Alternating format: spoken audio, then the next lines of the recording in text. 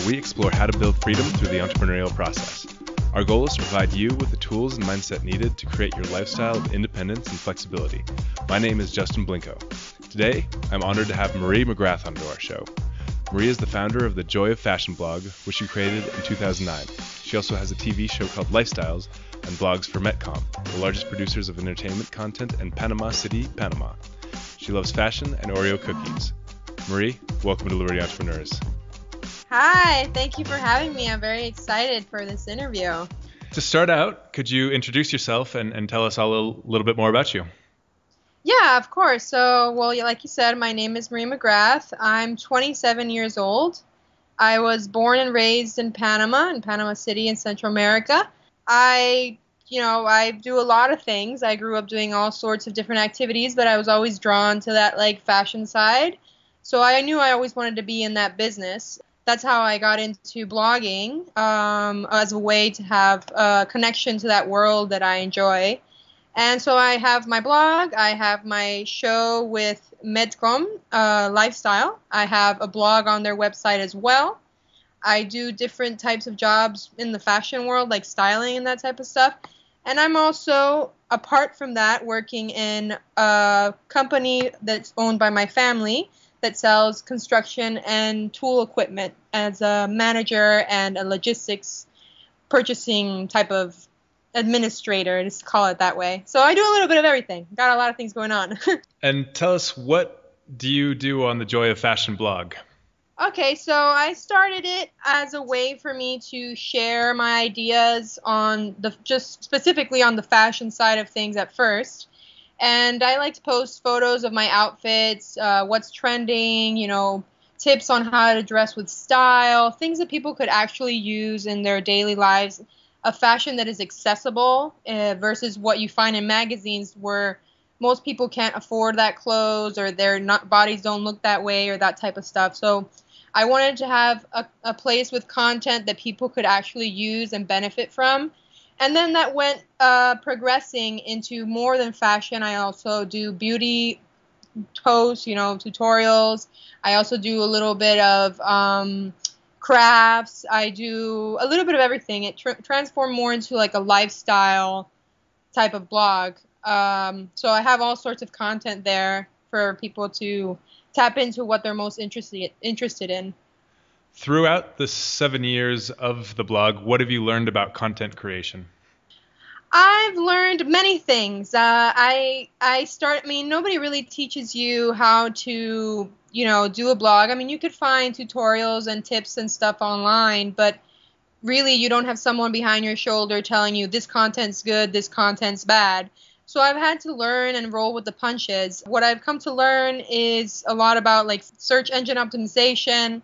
I've learned that it's important to create content that's original and that is consistent with a branding. So for me, the success of any fashion blog and probably many businesses in general is all about having a very clear concept about what your brand is about, who you're offering it to, and being consistent with that idea.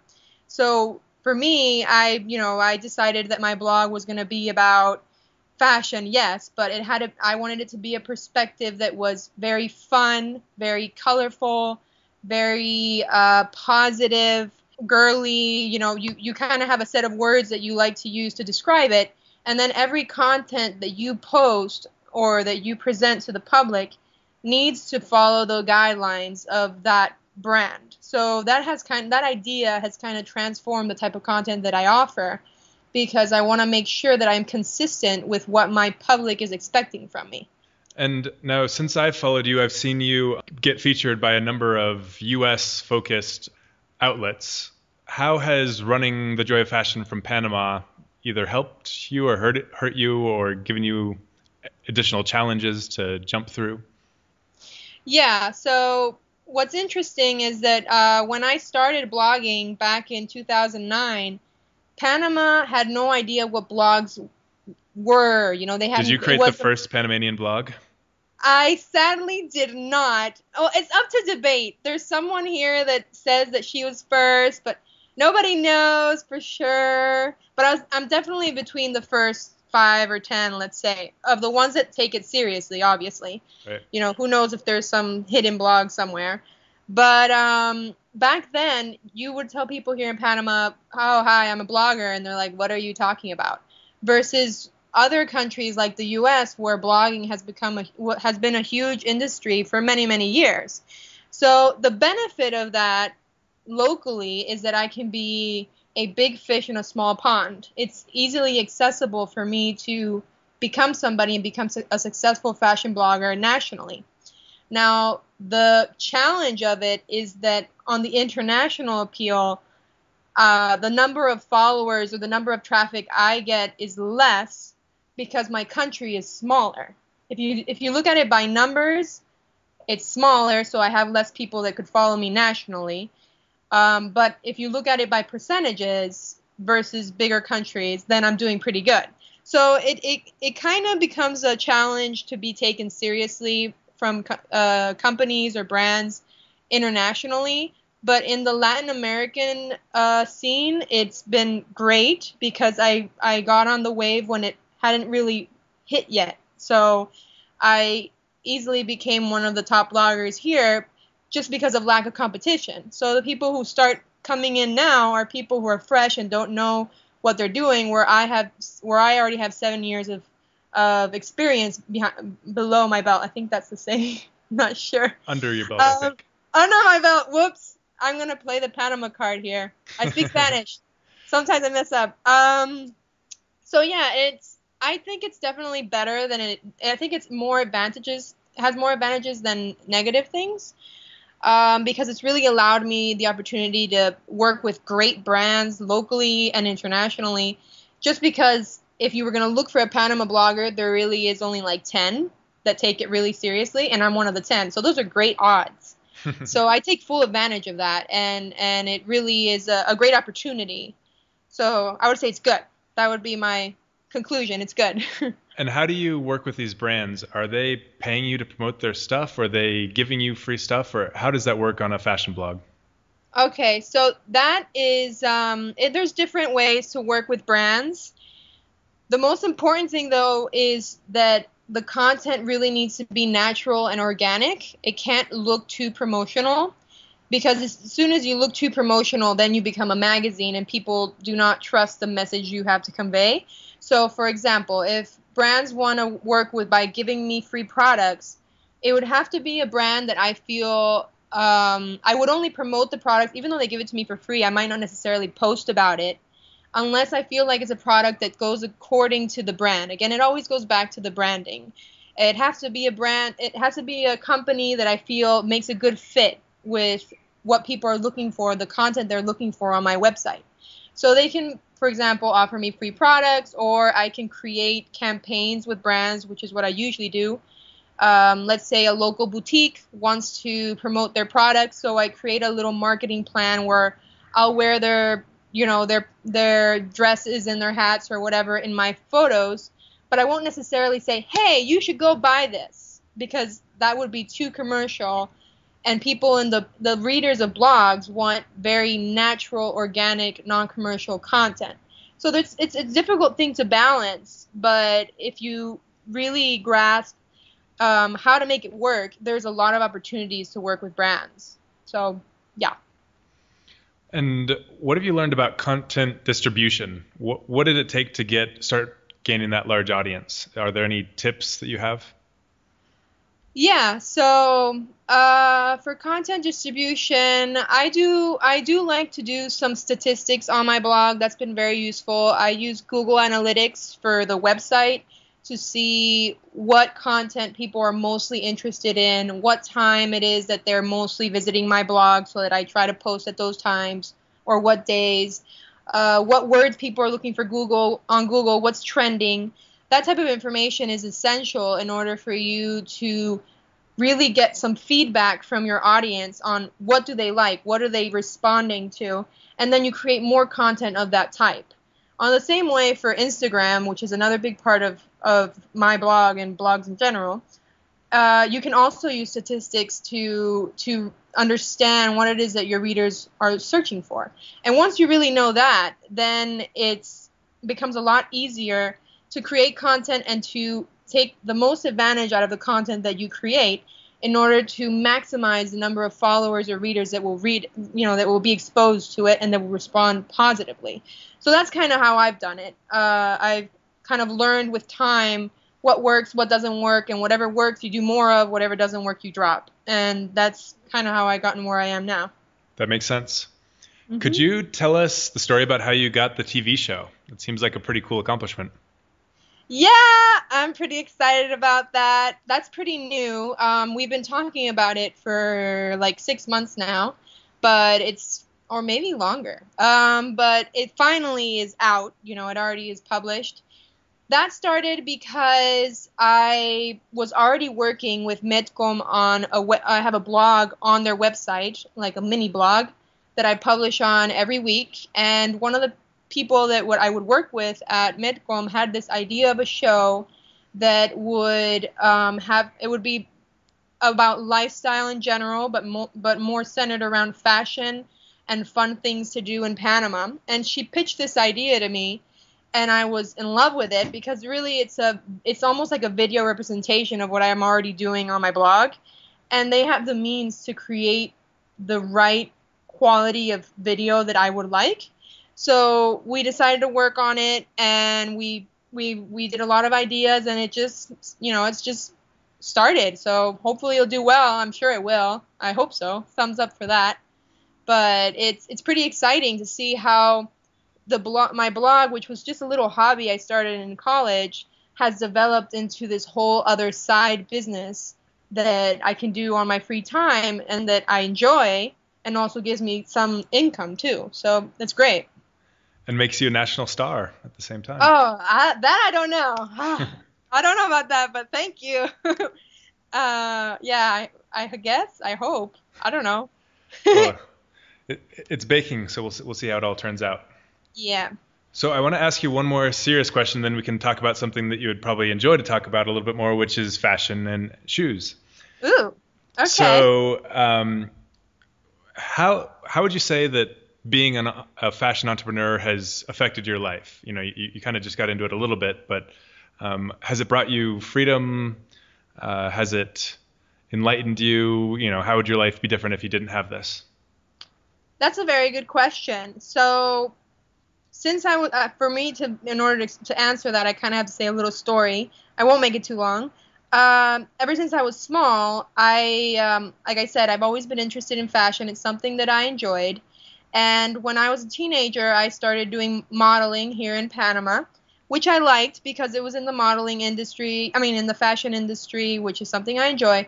But I didn't like the fact that I had to work under somebody else's rules and somebody else's vision. So as a model, you don't get to choose what products you're backing up or what image you give out to the public of yourself. And I found that to be very limiting, and I decided to stop modeling. I went to college, and I always knew that I was going to work in my family business, which sells tools and equipment, which is like the anti-fashion. I mean, if you could think of anything less fashionable than construction equipment, please let me know. But power tools and frilly dresses. Yeah, I mean, it's pretty ironic that that's what I work in. So I really was really searching for a way for me to express that love I've always had for fashion and personal style, but that it would also fit under my rules, under my vision, where I would be the creator of the content, where I would be in control of the message that I delivered to people. So that's where the idea of the blog came up. And it's been great because it kind of allows me to have my cake and eat it too. I have my 8 to 5 job with my family, which I enjoy, even though it's not fashionable. It's something I really enjoy doing. And then when I clock out of there, I can work on my blog in my own time, and I create content that I'm passionate about versus doing content that's someone else's vision. And apart from giving me incredible satisfaction, something I'm passionate about, it gives me a lot of satisfaction to do this. It has also given me great opportunities. I've met a lot of people in the fashion industry that I looked up to. I've worked with brands that I've always liked. I create content on MetCom, which is like a dream to be a part of the biggest entertainment company here in Panama.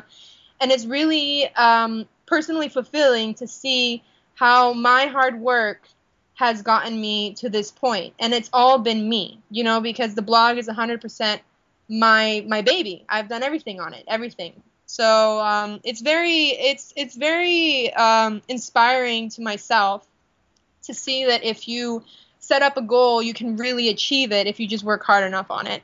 And I only see it growing and growing and having more and more opportunities. I mean, I'm even going to Miami to a conference of Revlon next week, which is amazing. It's international recognition to be chosen as one of the 2 representatives of Panama for that.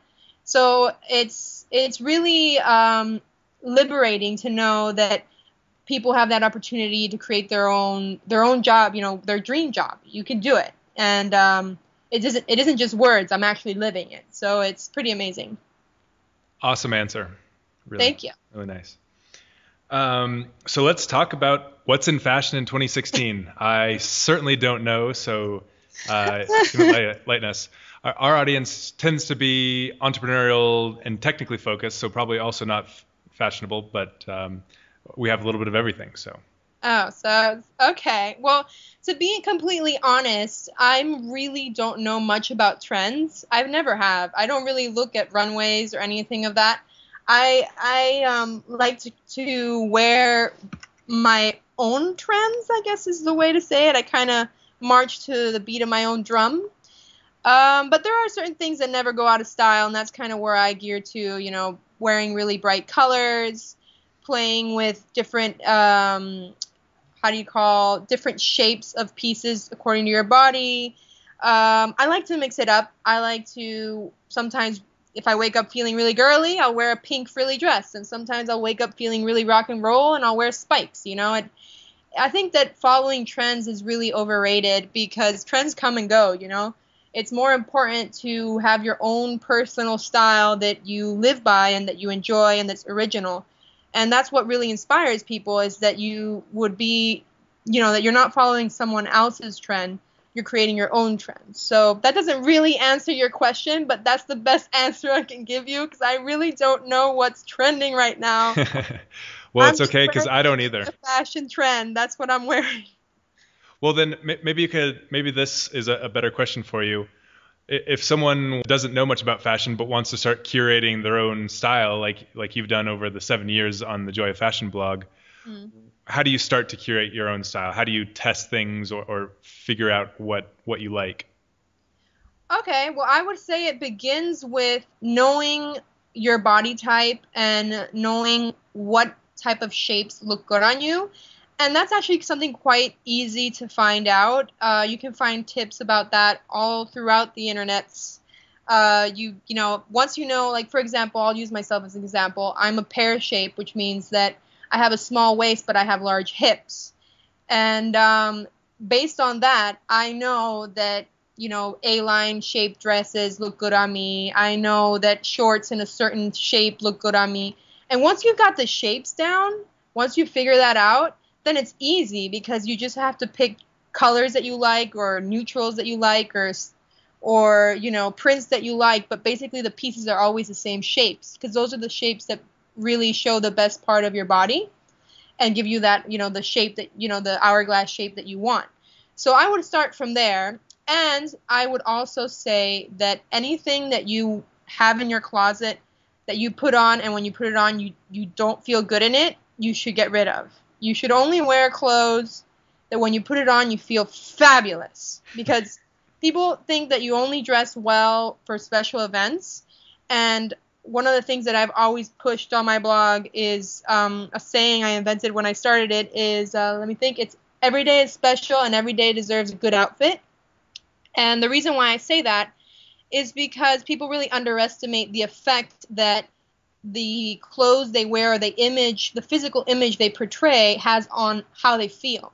If you feel good about how you look, it really does make a big difference on how you tackle your day. So I try to, and it has nothing to do with whether you're in shape or aren't in shape or whatever. It's just about wearing something that you think looks pretty and that makes you feel confident about yourself. And you can find that no matter what shape or color or whatever you are. You know, it doesn't matter. It's just a matter of liking what you wear, what you portray. So that's how I would start. Cool.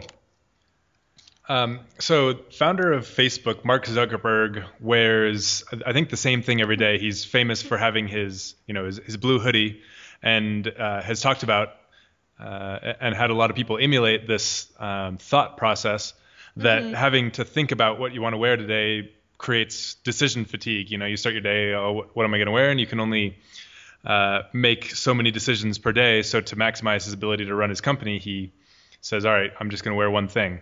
What would you say to Mark as he's thinking about this decision?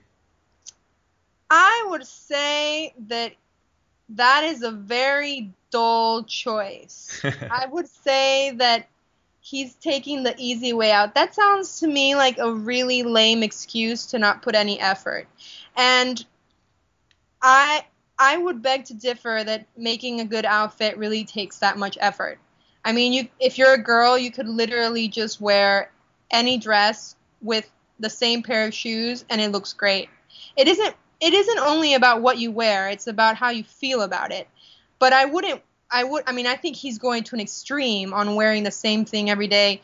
I mean, what would make one day more special than the other? You know what I mean? Like how he's portraying as if his feelings and his his mood of the day is always the same. And that's impossible. I mean, his mood of the day is not always the same.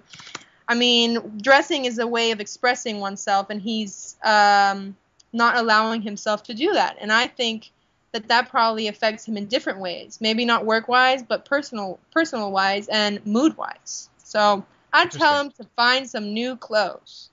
That's what I'm sure he's listening to this, and we'll check it out. I'm sure he is. Please put a little spice in your life. Take in a little adventure. Go crazy. Buy some jeans. Marie, if you had a tweet or an Instagram or a post that would go viral, what would you want to say to the world? It's gonna sound cliche, but everything that I like to post, everything I like to put out there, I really like to reinforce the idea of being original and to not be afraid of being different. Because in countries, especially like Panama, there's a strong idea of having to fit in and having to wear what your friends are wearing or acting like your friends are acting. So it really limits people's creativity and their ability to express who they really are. And it all comes from this fear of being different. So what I always like to promote is the idea of what makes you different is what makes you special. So there's no reason to try to fit in. You know, to be number one, you need to be an odd number. You know, you have to be odd. So I would reinforce the idea of being original, to be, you know, yourself. As cliche as that sounds, but that's really what I'm all about. Well, I think that's as good way as any to wrap up this chat. To finish, can you give us your contact info, all the places that you can be found on the internets? Also, if you have any asks for our audience, anything that you would recommend that anyone listening to the show now does? Oh, okay. Well, you can find me on my blog on my website, www.thejoyoffashionblog.com. You can also find me on my social media. On Instagram, I am also The Joy of Fashion Blog. On Facebook, the same. Sadly, on Twitter, I am The Joy of Fashion and not The Joy of Fashion Blog because it was taken. So yeah, please follow me. That'd be great to get in contact with everyone listening to this interview. And I hope that this interview was helpful in inspiring people to realize that you can be an entrepreneur and you can make the business of your dreams if you just work hard enough at it. The opportunities are there. You just got to go and grab them. So yeah, thank you so much for this opportunity. I really enjoyed the interview. Marie, muchas gracias para compartir. Un abrazo. Oh, un abrazo, Justine. Thank you. Thank you for listening to this episode of Liberty Entrepreneurs. Our guest today was Marie McGrath from the Joy of Fashion blog. Please follow Liberty Entrepreneurs at libertyentrepreneurs.com. You can find us on facebook.com/libertyentrepreneurs and Twitter at libertyepodcast. For those of you in the Denver area, on May 30th, Liberty Entrepreneurs is co-hosting a live meetup with Roger Ver, also known as Bitcoin Jesus, at Southern Hospitality in downtown Denver at 6 p.m. Hope to see you all there. Until the next time.